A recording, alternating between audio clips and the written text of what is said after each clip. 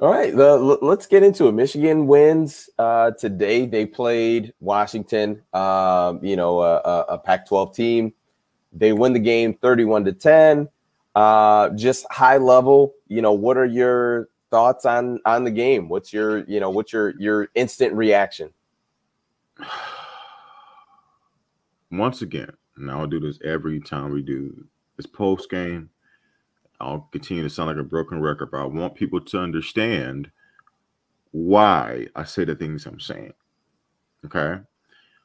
When I judge this team on a week-to-week basis, it's with the idea and the goal under year 7 of Jim Harbaugh, no matter new quarterback, new defensive coordinator, and Mike McDonald, changing the offense the last couple of years, whatever it is, new quarterback, whatever it is, I don't care. This is year 7 of Jim Harbaugh, so the goal should be to win the Big Ten, to beat Ohio State.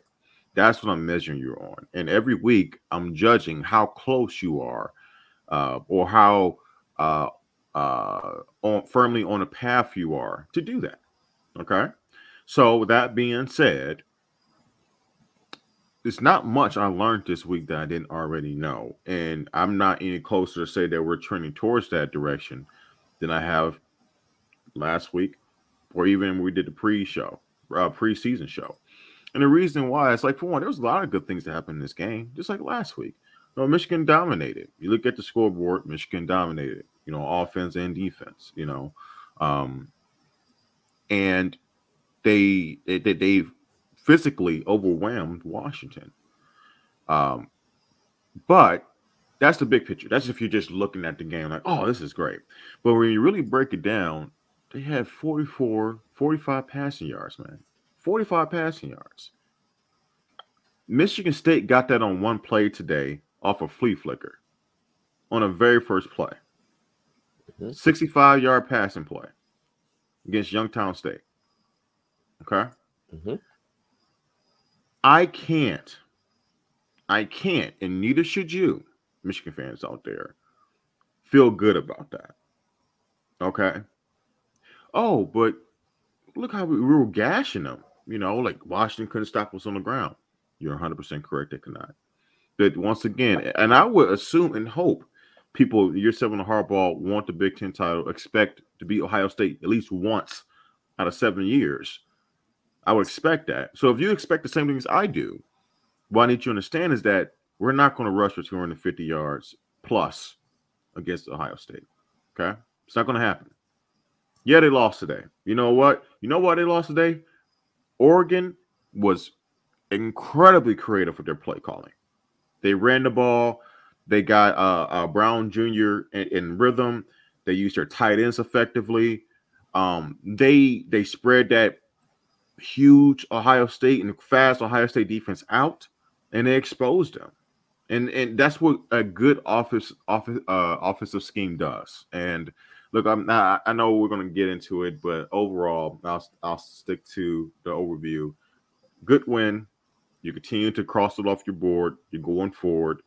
As you like to say, your goals are still in front of you. Everything that you want to achieve, you didn't lose. But there's a lot to work on, and still a lot of questions, especially offensively. Defense, you're looking really good. Offensively, a lot of questions to be answered. Yeah, to me, the thing that's exciting is to see how fast that defense is. Like, those guys get to the ball. They, that's one side of the ball that is, to me, and maybe not set in stone, but nonetheless, to hold Washington to 10 points, like, even if they are a team that is offensively challenged, like, that still is impressive to hold a Power 5 team to 10 points. So I'm still going to give that side of the ball the credit that I feel it deserves. Even though Montana held them to 7 last week? Yes, because the thing that I think about is I think a lot about last year, and I think of, right, in week 1 when Alabama played Missouri, right. I don't think anybody at that point saw Alabama and said, this is without a doubt the best team in the country. You know what I mean? And by the time the end of the season happened, I think it was essentially a consensus. Like, yeah, no, everyone feels that way now. You know what I mean? Like, so it's got what you look like from week 1, even to week 2, like, can be very different. Right. So I'm not gonna, you know, at the end of the day, Washington lost the game. So it's not going to be anything where I'm, you know, going to defend them. But nonetheless, like, it's at the end of the day, it's still a Power 5 team. Like, and they went to work last week, just like after they lost the game. I'm sure they broke down film. I'm sure they looked at the mistakes and all of the things that they did poorly and tried to work on those things throughout this past week. And then, you know, came to Ann Arbor, Michigan, ready to execute a game plan where they felt like they would be successful. So I'm still going to give the defense their kudos, their love, because I think they deserve it. That defense was suffocating and not sure I could say enough about it. But offensively, half of the offense is really, really good. The run game is really good. Like, top of the nation. I can feel as of now, I can comfortably say I'll put us in the top 5 rushing offense in the nation. I mean, to run for 343 yards back weeks is hard because, like, to your point, Des, you know, like, Washington knew what we were going to do coming in. You know, like, and they had plenty of film right last week. Don't tell me Jimmy Lake and his defensive staff didn't sit down and say they're going to run the football. Everybody knows how Jimmy is. Jimmy Harbaugh, right? They knew that coming in. They know they're going to run the football. They knew that they had to worry about Corum and Haskins, and it didn't matter. It didn't matter, and that's very, very impressive when teams know that you're going to do something, and you still do it in dominating fashion. That's saying something. So I definitely agree with you there. Yeah. So I mean that side is amazing. Hassan Haskins, like we talked about it last week, of just how physical he ran the football. Honestly, he took it to another level this week. Like today, like just watching him run through tacklers and arm tackles and just run, like, and that's the thing, like, to kind of take a step back, to have a man run through other men like that's I think of in you know, I don't think Hassan Haskins is at this level, but I think of beast mode of Marshawn Lynch, of just, you know, how he has given feedback and just said in interviews of just like, oh yeah, when you run through somebody's face, like that changes things, you know, as far as football. So extremely impressive. Blake Corum is the real deal. I don't think I think that Michigan backfield is legitimate. It's legit. Like it is. You have talent back there. You know, we saw those two featured. You know, it was obviously a closer game this week than last week was. So we didn't see Donovan Edwards. We didn't see, you know, the freshman. A little bit. Nonetheless, those guys are legit, man. Those guys are legit. I think they are two guys that you can lean on. And it's such a good balance. Like, it's such a good balance. Their running styles are very different, but they protect the ball, they run hard, and they're explosive. You know, so run game, no issues, no problems at all. The tough part is coming out of a game where you played a Power 5 opponent and you only had 15 pass attempts. Like that's just tough. That's tough for me. You know, we've talked about it, you know, even last week of, you know, I mean, think of it this way. We are now 2 weeks into the season. Cade McNamara has 26 pass attempts. Wow. In the regular season. Mind you, and I'm just gonna DJ Stroud had over 50 today. But I'm sorry, I shouldn't compare. I mean, and Bryce Young, let's go with him. Right. So he had his first start a week ago. He had more pass attempts than that, and just in his first start. So it's not anything where I'm, you know, trashing Michigan. Like the thought process is here's my thought process, and hopefully it helps people understand. My thought process is I am trying. I am holding Michigan to a standard of how can you beat Ohio State and how can you get to Indianapolis?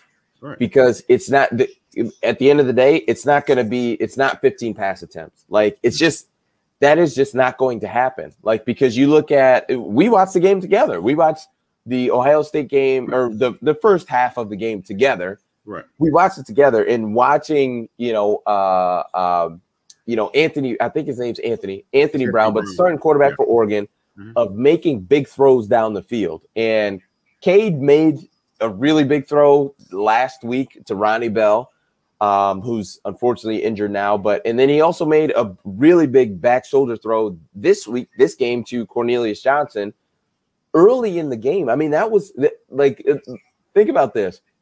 The Cornelius Johnson completion was, if I'm not mistaken, in the first quarter, and that was 33 yards.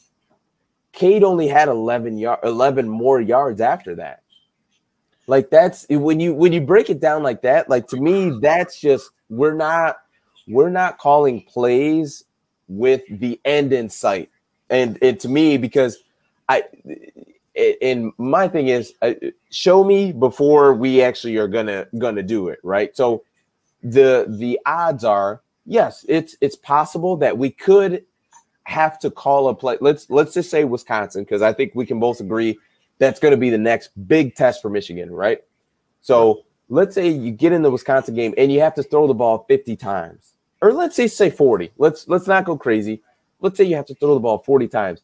There's a chance that Cade could perform and could be flawless in those 40 pass attempts, right? There's a chance that could happen, because it hasn't not happened, right? No, but at the same time, too, he could make a lot of mistakes in those 40 pass attempts, right? So we just don't know.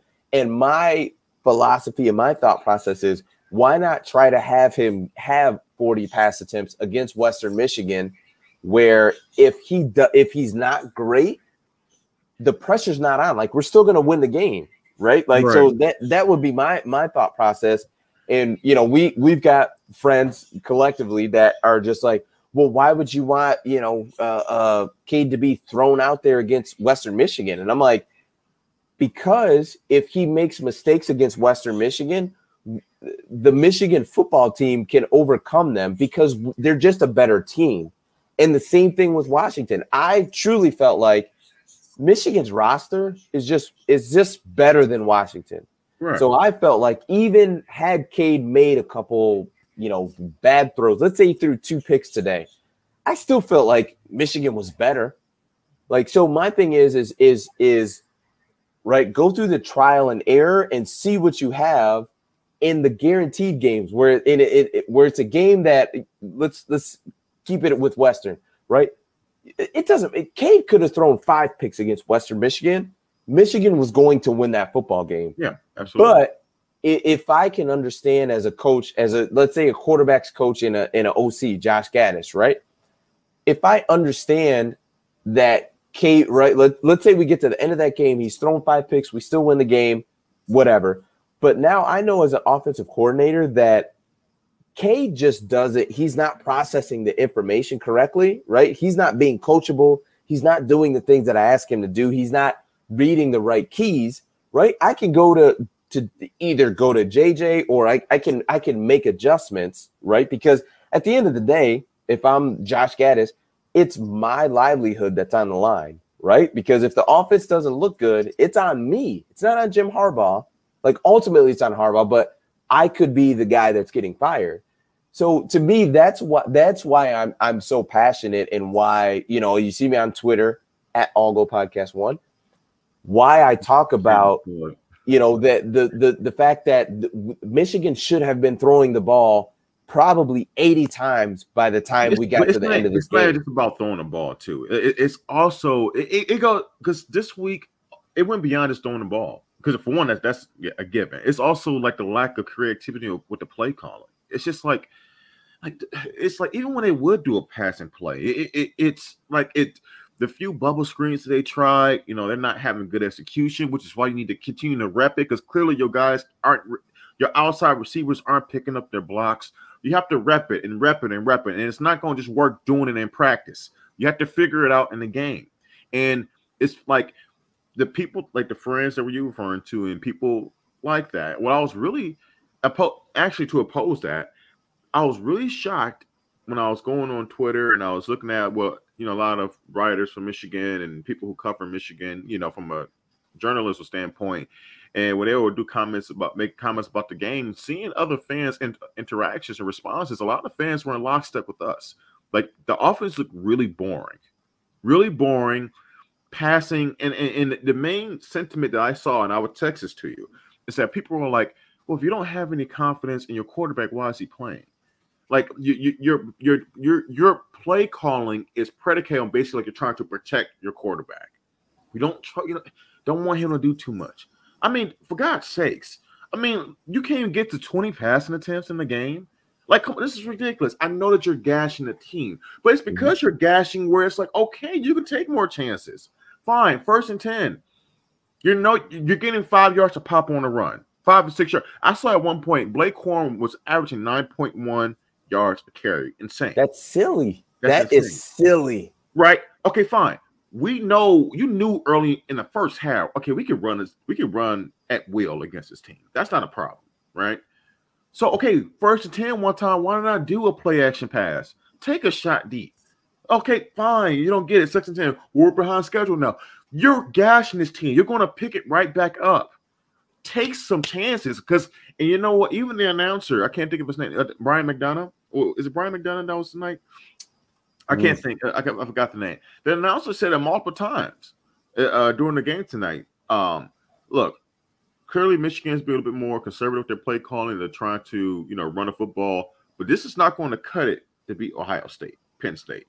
Everybody sees that. So that's why it's like, okay, this is good that you're winning, but are you really getting better?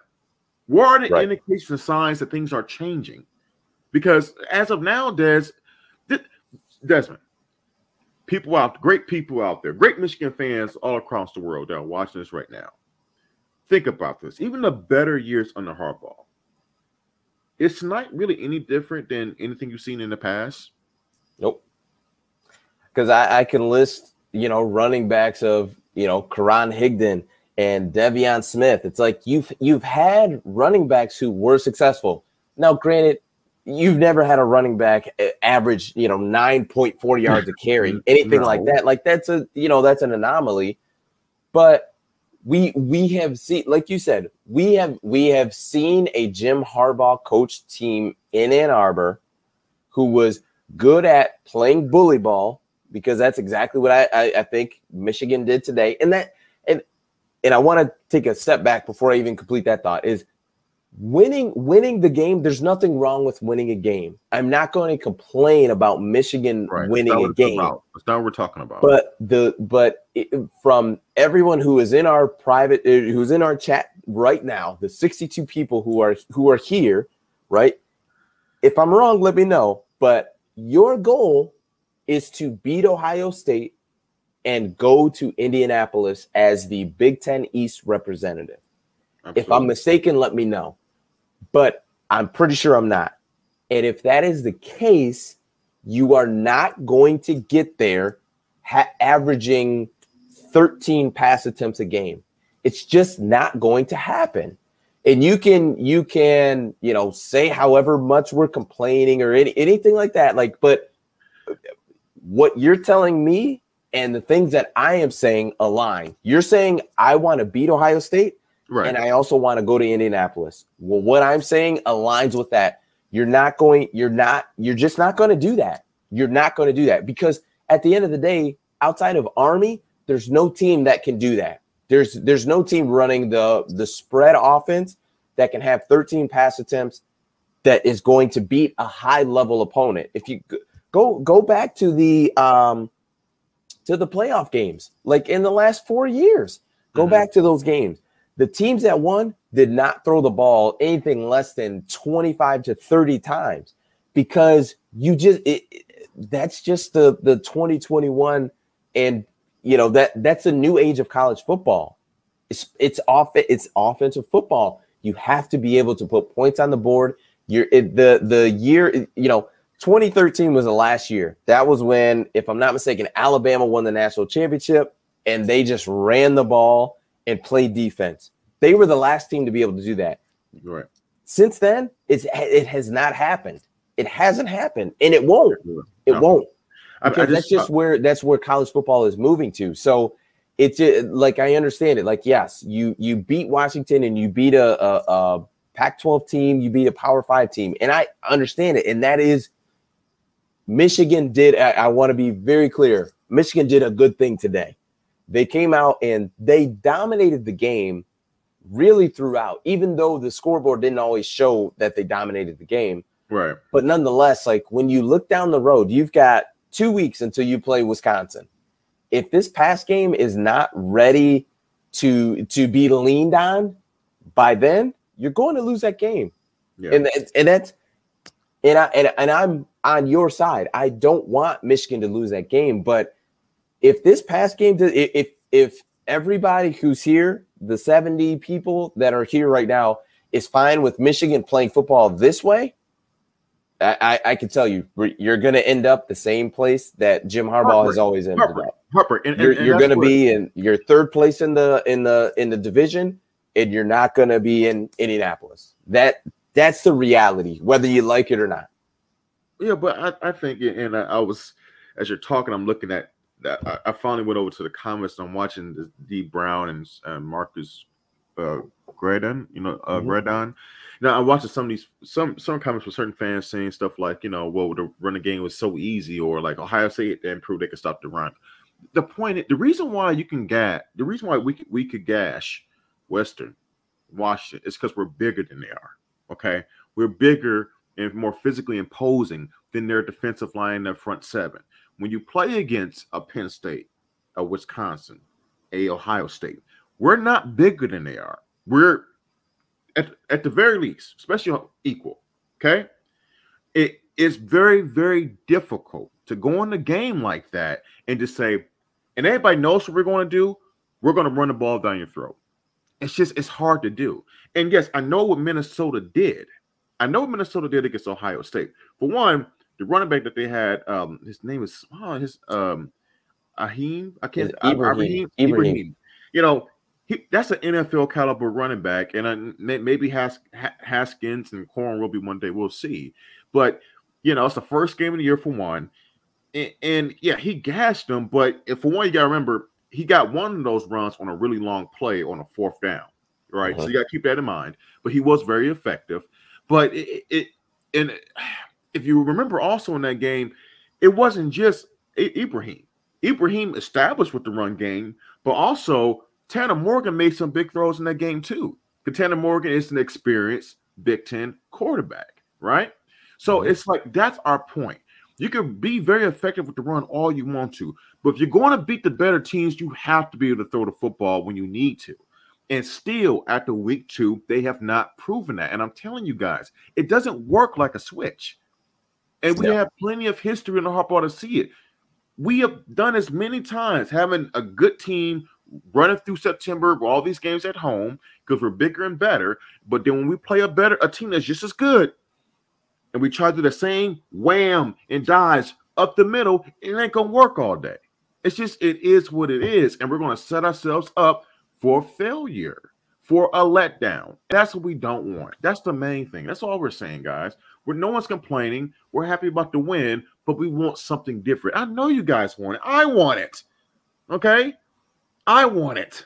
I want to be able to, on Conference Championship Saturday, to lock in and watch my team walk out on Indy. Okay? But we have to be something different. That's our point.